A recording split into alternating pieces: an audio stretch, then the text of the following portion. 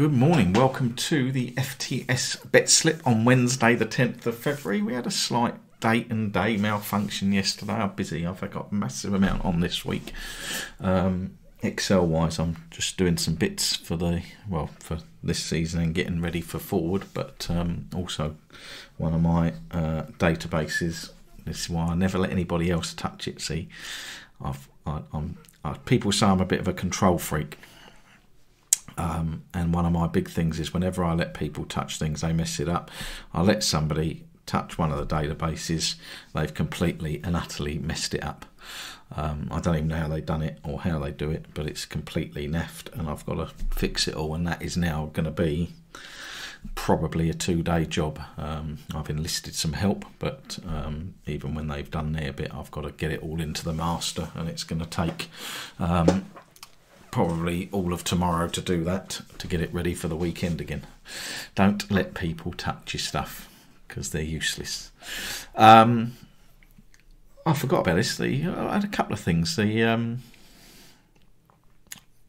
Firstly, the Mike Dean thing. I've banged on about it. Society pulled the plug out. Any decency going down the plug hole. A football referee getting death threats. Just say those words to yourself, and where are we going? What on earth is going on? It's a game of football. Where they came from, I don't know. Sounds like carpet fans unhappy with Souček. Yet they've been turned over that, and the Southampton one. I bang on about how incompetent the officials are. I've always banged on about it before VAR. I've been going football for years. They can't get basics right. You sit there watching it. I used to sit in the old ground 15 yards from the touchline maximum, and you'd see a ball go out for a throw-in and they didn't have a clue. You got the ref doing his little finger signals to the linesman. I've always said it, that I just think they're poor. I think VAR is obviously highlighting the poorness of them. I mean, it is staggering how they look at the screens and get these decisions wrong. Again, it's subjective, but almost seems like they want to double down on what their first decision was. But to get death threats, really, and your family. I mean, what? It's just disgusting, isn't it? The world is just becoming a disgusting place, and nobody wants to look at themselves and say, hang on a minute, what is going on here? Even all this, and I'm not going to bang on about this business in America. People died there. People got killed. Policemen went to work that day and died. It's just staggering. It's just absolutely staggering what we're living in. So yeah, really disappointing to see that. I think a man having to exclude himself because it's him and his family getting death threats over a game of football. It's vile. It's just disgusting. And the racism thing, I know it's big in the press. You see some of the stuff these players get sent. Ian Wright, Rashford. It's got to start doing something about it. It's just disgusting. It's just horrific. So there was that. I forgot to comment on it, and that's done me a bit there. But then I didn't watch this because I make a point of not watching their games, and I don't watch him. So this is third party, so I may not have it right. But did Klopp actually say that the reason they lost, or that Alisson had a bad game, was apparently passing the ball to City players, was because he had cold feet? I mean, is that for real? Is that where we're taking the game now, in the level of excuses? The keeper misplaced a pass or whatever it was he did. I didn't see it. I haven't seen the goals, because he had cold feet. I mean, they say that football management's a high pressure job. It isn't, is it? Let's be honest, it isn't.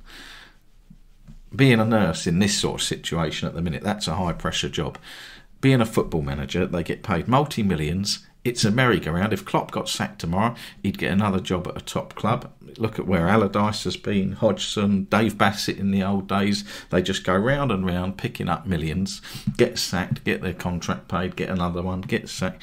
Even Mourinho, his time at top clubs are probably coming to an end.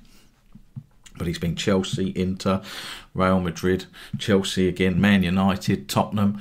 Gets a sack from Tottenham. he may not get another top job, but he'll get like a Benfica, he'll get the national team. You know, it's not high pressure. There's no pressure in that, is there? When you know you can just walk out of one and into another one and you've got millions in the bank anyway. Where's the pressure?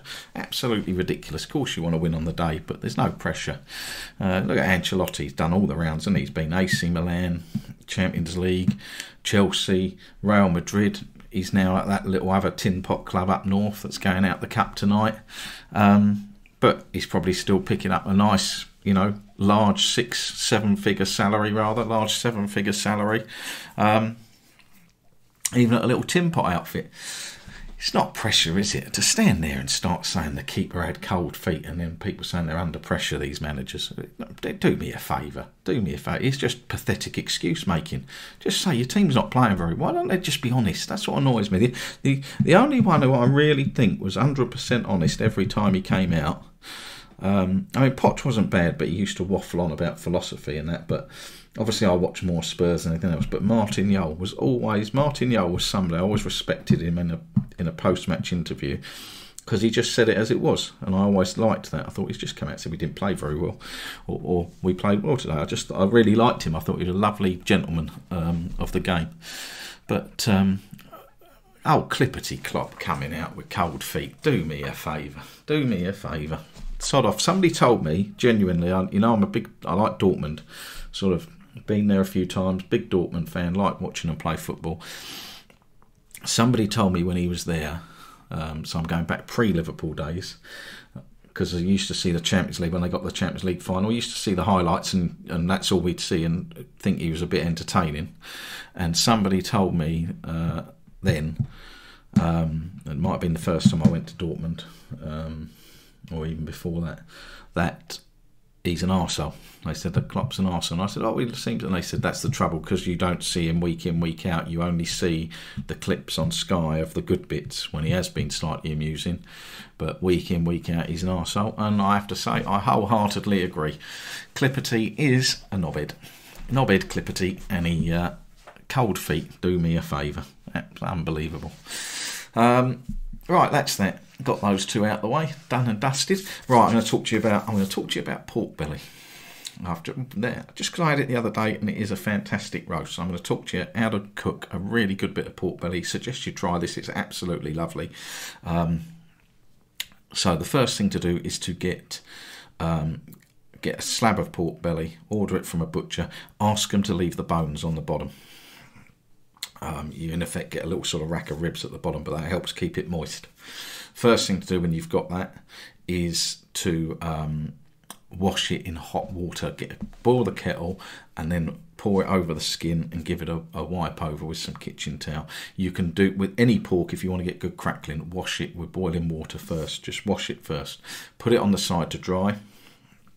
Pat it dry with some kitchen towel. Salt it really well and just leave it to get up to room temperature.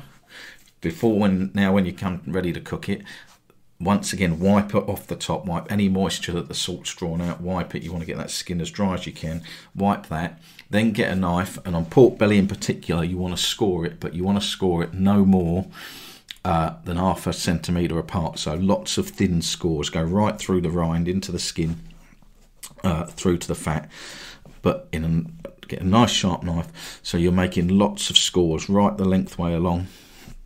But you want long thin ones on the pork belly, literally only 1/2 centimetre wide maximum.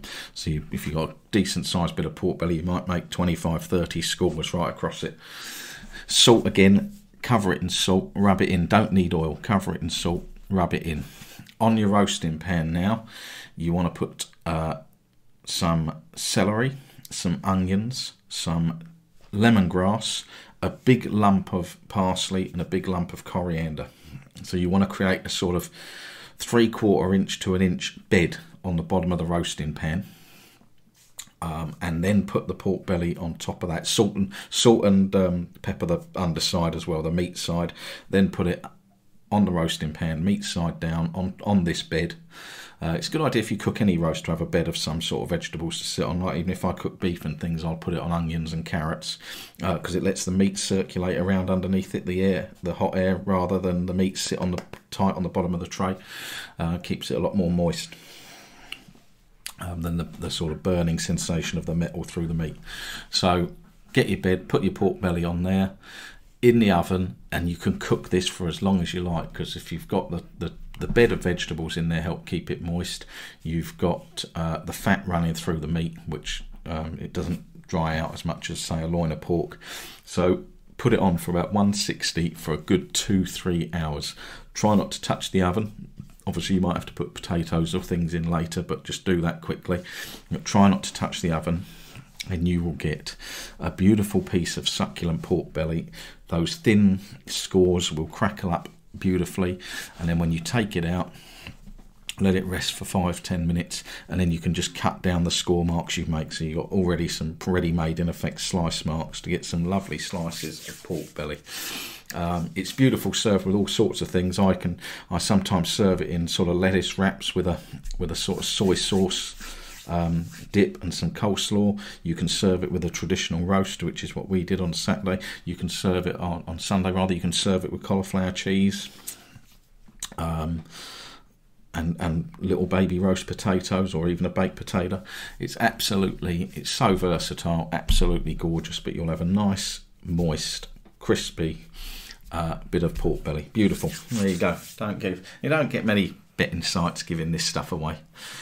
Right, and finally, I'm going to give you some heat maps. Now, this heat map, these ones I've run only from January last year, so about 10,000 games they are running through from January last year to the current period, obviously covering the COVID period to look at. And as we've said before, with certain leagues, we're highlighting that there's certain leagues that a lack of goals at the minute that you might want to try and attack. So this is laying over 3.5 goals. Laying over 3.5 goals. Just some good leagues at the minute that are churning out some decent stuff. Turkish Super League, again, some of these you might have to lay up to 4-5. It's up to you, again, at your own peril, whether you get involved with these or just follow it, or try and find some other angles. If you're laying over 3.5, perhaps look at the 2.5 market, see what that's like. Across the board, laying every league on FDD between 4.1 and 4.2 since January last year. So where over 3.5 is between 4.1 and 4.2,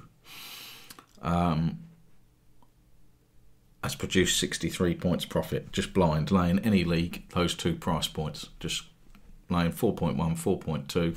I think even if you go 4...